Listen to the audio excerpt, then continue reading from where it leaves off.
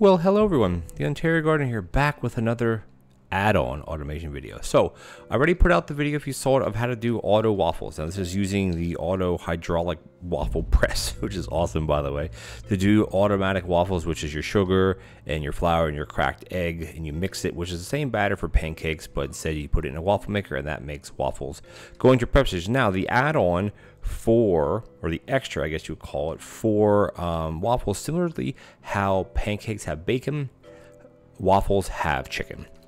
Now, it's not fried chicken because you're not frying it. There are no fryers as far as I know in the game, but you have to use, well, you'll be using the drumstick box, and the drumstick can have the bone taken out of it, but you don't take the bone out of it to do chicken and waffles. You leave the bone in.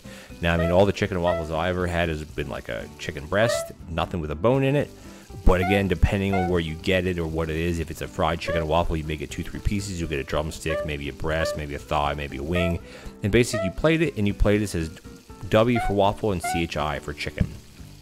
And I'll grab another one for you. Now, the way waffles work, you can't grab the chicken first because it's considered an extra, kind of like how, almost like how beans are. Beans are a topping, but you can't put them on the plate first.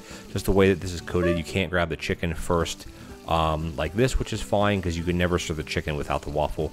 It's one waffle per plate. You grab the chicken once again, so you either have waffle with chicken or you'll have just plain waffle. And then this is as the other one video said, is that this is all part of the American Breakfast mod.